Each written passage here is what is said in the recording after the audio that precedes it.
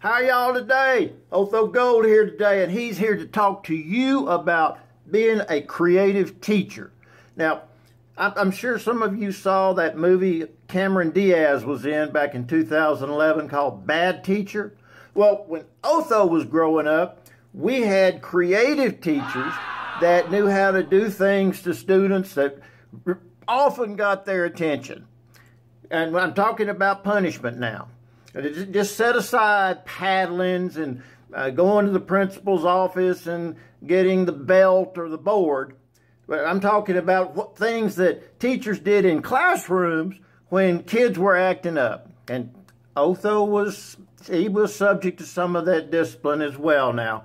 Now, all of you probably remember having to write certain sentences because you were misbehaving. Let's say you were chewing gum in the study hall, or you were talking and whispering when you were supposed to be doing your work.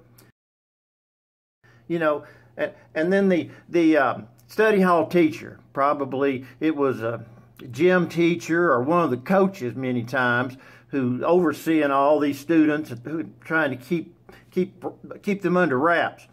But anyway, you get caught. What did they do? Make you come up there and write on the board. Write it 100 times. I will not chew gum in study hall. Or they'd say, I want you to write 1,000 times. I will not chew gum in study hall. And it's due tomorrow. Wow! So you got to worry about not only doing your homework, but now you've got a study hall teacher who wants you to write 1,000 times on paper that you won't chew gum in study hall. Well, all that did was it stimulated creativity, because rather than using a single pencil to write with, you know, students would do things like this. They put 5 or 6 pencils together and wrap tape around the pencils, and then they'd go to writing. They could write 5 or 6 sentences at a time. Yeah, they still had to write all those sentences, but they could do it a lot quicker. And I always hated getting caught and having to write. That was just such a waste of time. Oh, but we had some teachers that actually put students under their desk while class was going on. Now, you know, if it's a guy, it's one thing. But if it's a woman wearing a skirt and she puts a student, especially if they're little boys, under the desk, and goes on teaching, and those little boys are underneath her desk, and she's wearing a dress. You know, that was kind of strange. But those kinds of things went on. And then we had teachers that had these closets in their classrooms, wooden closets. And they put students in the closet, and they'd have to stay there all period while the class is going on. Just sit in the closet. Good Lord. Oh, and what? The teachers that like to throw books. If you were misbehaving in the back of the classroom, there were some teachers that pick a book up and throw it all the way across the room. It hit a student in the head. Boom! Wow!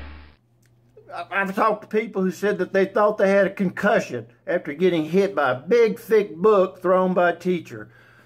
Oh, I had one teacher who was a history teacher, but he got into rubber band wars with his students.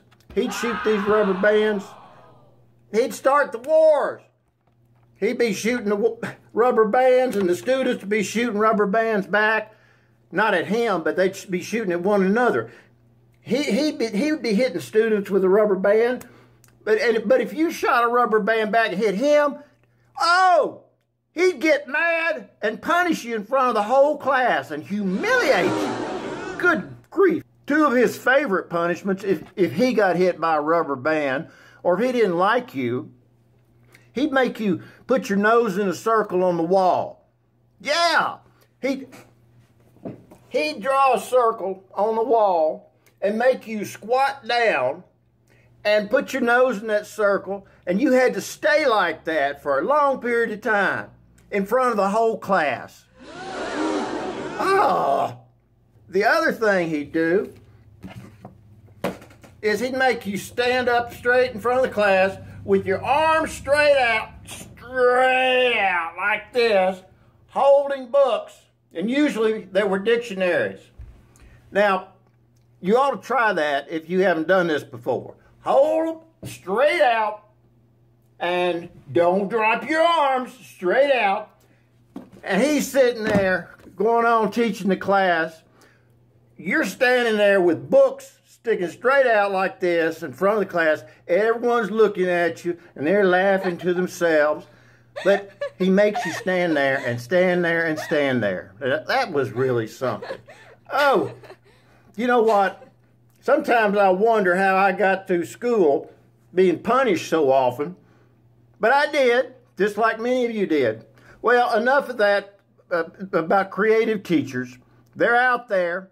Fortunately, we don't see their creativity as much as we used to. Y'all be good.